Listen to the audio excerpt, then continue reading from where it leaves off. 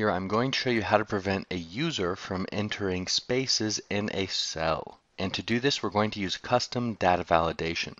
Sounds scary, don't worry, it's not. So let us say that we are entering a part number or anything where you do not want a space. But the user has put a space in there. That's a problem. It's going to corrupt our data later, so we don't want to allow them to input a space from the start. We're going to use custom data validation for that, and in order for that to work, we must create a formula that outputs true when the input value is allowed and false when it is not allowed. So I'm going to show you a really cool little formula for that. And there are about a million different ways to do this, but the way that we are going to do it is to use the substitute function. And the first thing is to select the cell that has the text that we want to check. And now what do we want to do? We want to replace any spaces with nothing. So just like that, close the brackets, hit enter, and we have now replaced the space over here with nothing. So how do we make this evaluate true or false? Well, this is what we want to be allowed, no spaces. So we just see if this equals this.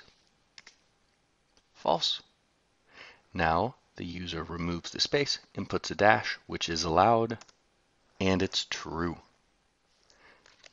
So just like that, and we are going to now take the substitute function, and we're going to go over here and replace B2 with that. It looks a little bit scary now, but that's why we built it in pieces. So now we have a single working formula. Test it once again just to make sure everything's okay.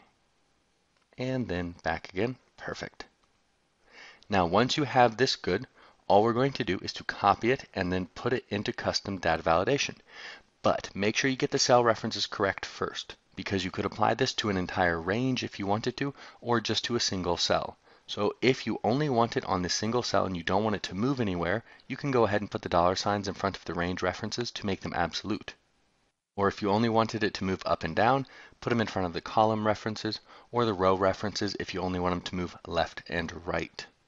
For this example, I'm happy with the formula, so I'm going to go ahead and copy it, hit escape to get out, and let's go ahead and apply it to the top 4 cells right here.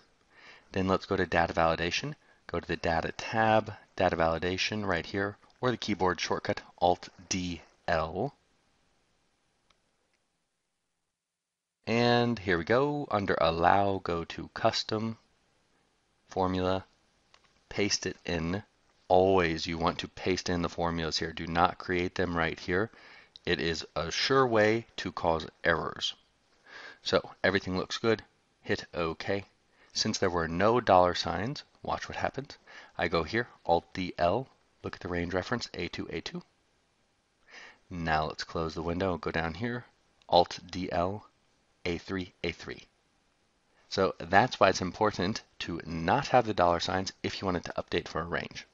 And of course you can have an input message if you want to tell the user that they can't enter spaces, or error alert if you want a more descriptive error message. But for now, let's go ahead and test it out. So the user wants to input a space. Error, it doesn't match your rules. They can retry or cancel. Go down here, same thing. Now, let's say dash perfect. Up here, perfect. And now the user cannot enter a space. Now what if they just go here and go space? One space, enter. Nope, not allowed. So it is a really neat little formula. And I'm going to go ahead and leave this guy in here for reference so you can see how it works.